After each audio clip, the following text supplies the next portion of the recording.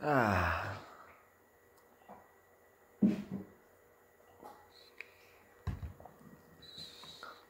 Guys, it is coronavirus day 360. We're just 6 days off from exactly 1 year of coronavirus regulations, and yes, that is not something to celebrate about. So, today we have 1,299 cases. Okay. 329 from cases are from Toronto, 192 is from Peel region, and 116 is from York region. 15 deaths have been reported. Okay.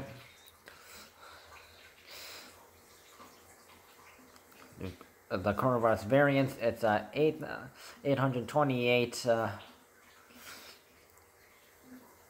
UK variants +2, and 31 South African variants, still the same from the last few days, and 13 Brazilian variants, which has been increasing since 2 days ago. It was at 3. Yesterday it was at 8, and now today it's at 13. It's going up on a +5 interval.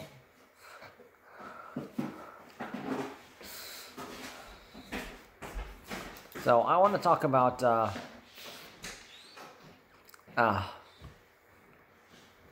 if you're wondering what I'm drinking, oh yeah, I'm drinking Yop.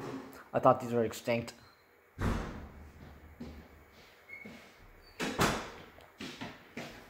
So I want to talk about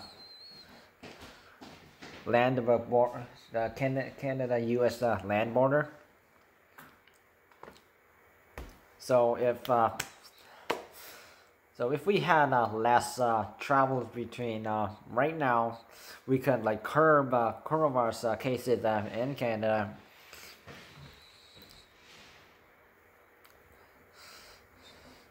Of course, the coronavirus testing rules have been implemented already. You know.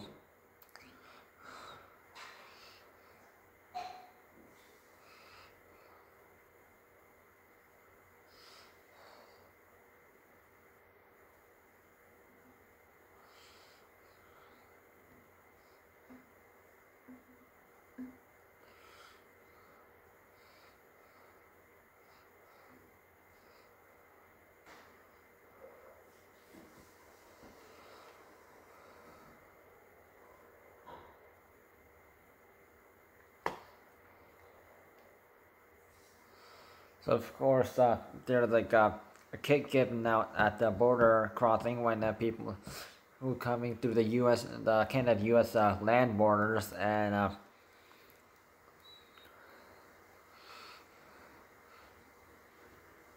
so they'll be given 2 kits, and one of the self-swab molecular test is to be taken on the day they arrive, and of course, but prior they have to they have to show that I got vaccinated, I can come over through the land border. And of course, if you travel through by airplane, it's of course you have to get vaccinated three days prior, and your test needs to be negative. Otherwise, you can't. So, and however, with the land border thing, yeah, you have to prove. Otherwise, you get fined. I think it was like $2,000 ish, around that neighborhood. And the other self-swab is to be used on day 10 of their 14-day quarantine period. So failure to complete either the day 1 or day 10 test could lead up to fines up to $750,000 or imprisonment according to travel ban Canada. If you do not take the test, you may also be transferred to designated quarantine facilities. And this is to make sure you don't have the UK variant, the South African variant, or the Brazilian variant.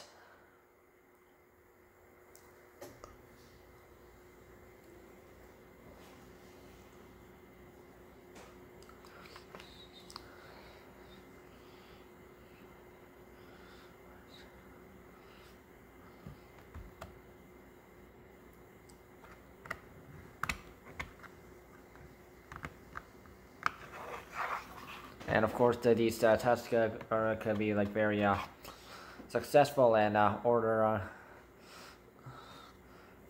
like who's been affected a few days before they arrive back in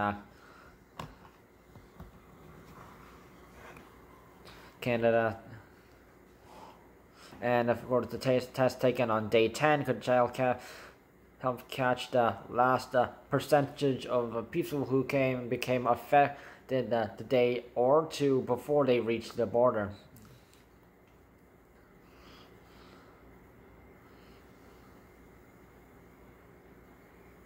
So whether the test would be negative the day they get on the border, but they're actually still incubating it at that point though.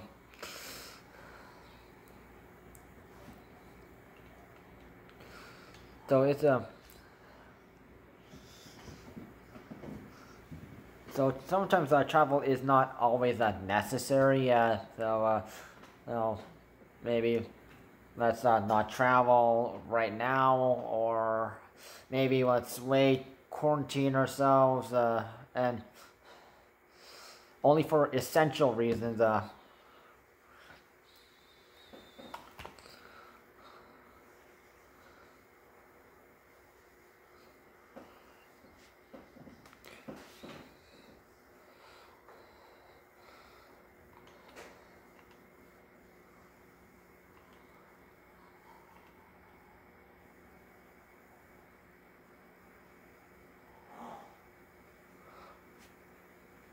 Professor Colin Furness is saying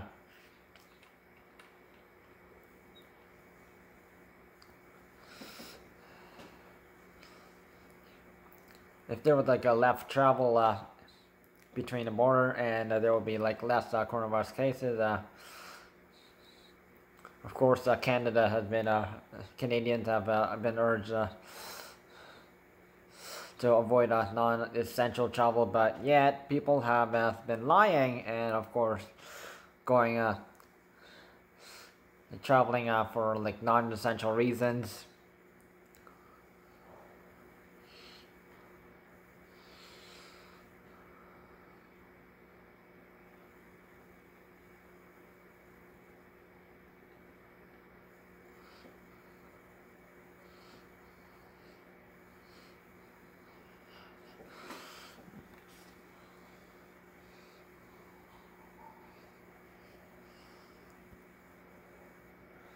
Also, we also have to focus on like whether like people over in across the U.S. border, if they're vaccinated or not.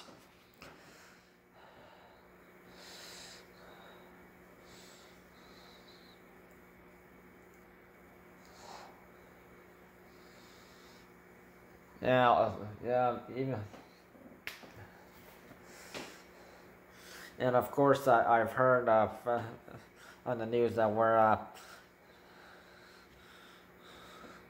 apparently Joe Biden said all Americans will get their first shot by May.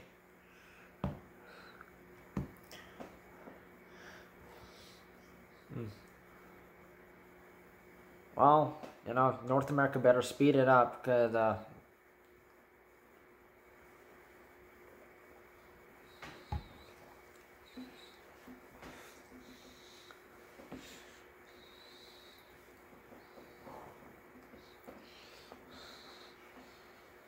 there's going to be like people like maybe like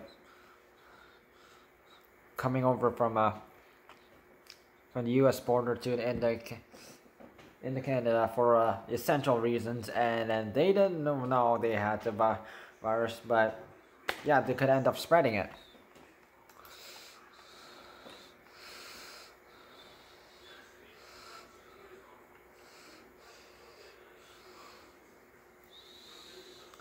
So, as a reminder, tomorrow, Toronto and Peel region is officially entering the gray zone.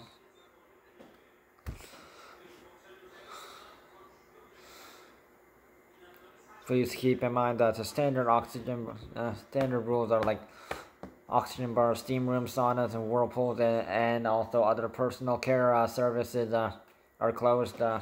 Haircutting's fine. Liquor is only sold and served from 9 a.m. to 9 p.m. Personal information is required, like name, phone number, and time of entry. So, I'm just gonna recap the gathering rules. You guys can look it down below.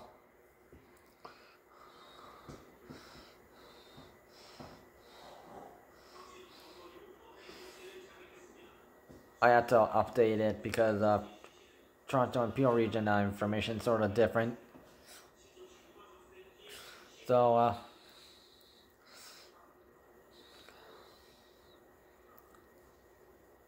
gathering rules for green zone through orange zone is 10 people indoors, 25 outdoors. Events is 50 people maximum with social distancing, and of course restaurants indoor dining is 50 people maximum.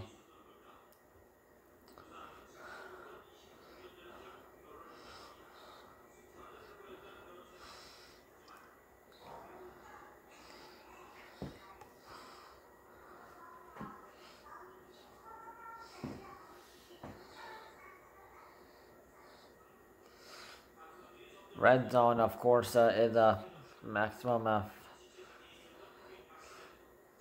5 people indoors, 25 outdoors for gatherings. Meetings, 10 people indoors, 25 outdoors. So, of course, there's however, like, of course, the restaurant rules, that's sort of different. It's like for restaurants, bars, gyms and fitness centers, casinos, and indoor event spaces, it's 10 people maximum. And of course, with restaurants, buffets styles restaurants can open only 4 people to a table max. And of course, if there's an underage person at a gym or a fitness center, yes, their parent or guardian can accompany. Their friends just can't come in, and you know. And of course, maximum time is 90 minutes.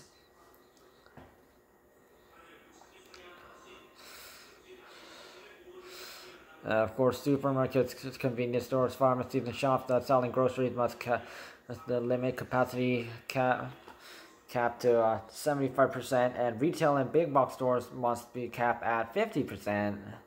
And music should be at a normal conversation level. No spectators for film and television production, and rehearsals and staff must stay 2 meters away of the protective barrier.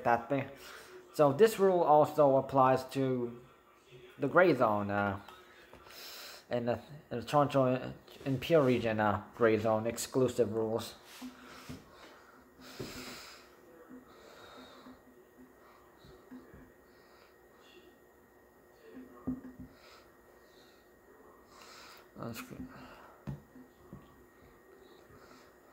Of course, the liquor can only be served. No, not drinking liquor between 10 p.m. to 9 a.m.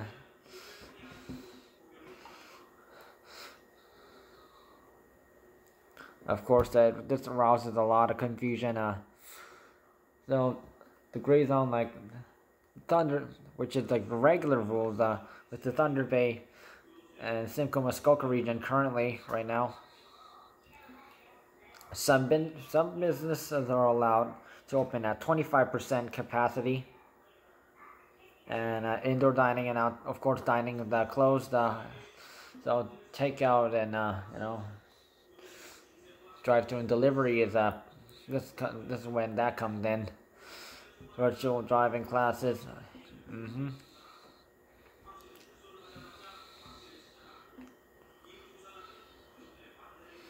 Of course, anything that is gambling that is closed. Only drive-in cinemas are open right now. No live audience for, of course. Yeah, I mentioned that. Amenities and hotels are closed.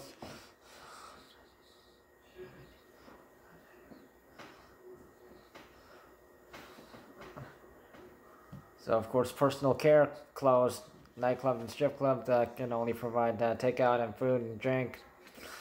And of course, no social gatherings of any kind.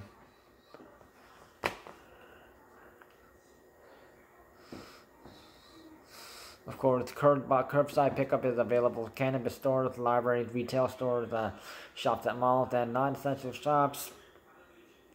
Of course, Toronto and Pure region. Of course, yes. Of course, no live audience. Yes, that's. And so veterinarian services, farms, kennels, stables, and shelters are open. Only the owner of the designated, owner of the horse can visit. And training for horse racing is allowed, though, like actual horse racing is not. And amusement parks are closed. Museums and cultural meetings are amenities. I think can open. Open drive-through only. Zoos can open on drive-through basis or for care services. Trailers and RVs need a full season contract and is allowed. However, like with the electricity, water, and sewage. However, recreational facilities at campgrounds are not available except washrooms and showers. Short-term bookings before is allowed before November 22nd, and after they can only visit short-term, of course.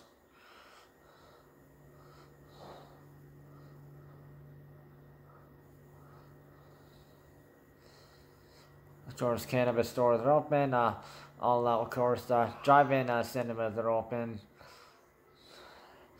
Outdoor golf courses and driving ranges are open. So indoor and driving ranges. So indoor facilities are closed and clubhouse use is limited. So you have to make sure to check in with them.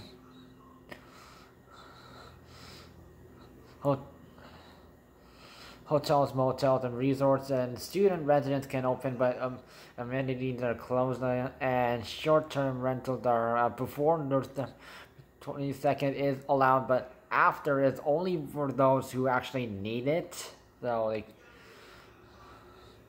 all household services, meetings, and events are only for childcare, court, governmental, mental health, and addiction support.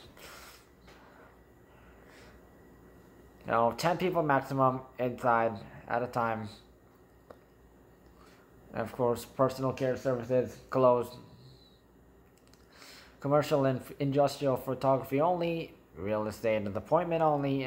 Supermarket, convenience stores, and pharmacies and others selling groceries must cap at 50%. Retail and big box stores must cap at 25%. And indoors malls must screen all patrons, and no loitering is not allowed. So organized indoor public events and social gatherings are only for those in the same household. Outdoor events are 10 people maximum, and fitness is for athletes who are professional athletes who are training for maybe the Olympics, NHL, NFL. What else there is? Yeah, pretty much. Yes, those only. Of course, takeout, drive-through, and delivery is available for restaurants, bars, and cafes. So of course you can use Uber Eats and DoorDash. Many restaurants are using DoorDash right now.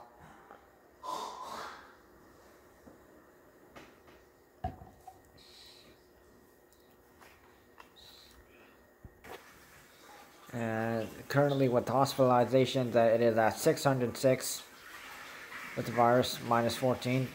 273 is in ICU, minus 5, and 179 of them are using a ventilator, minus 2. Okay, that's an improvement. Long-term care home, that is 3,748 deaths. So the same as last time. Outbreaks right now is there are currently 84 outbreaks in long-term care homes and 59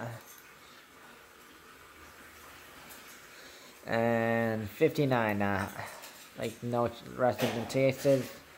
That number is unchanged.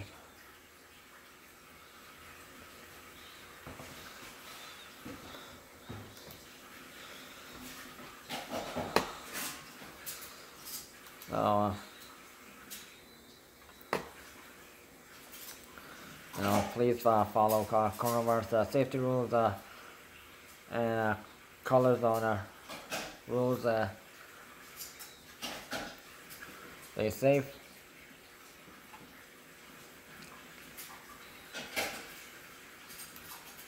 Let's hope the court cases don't get worse.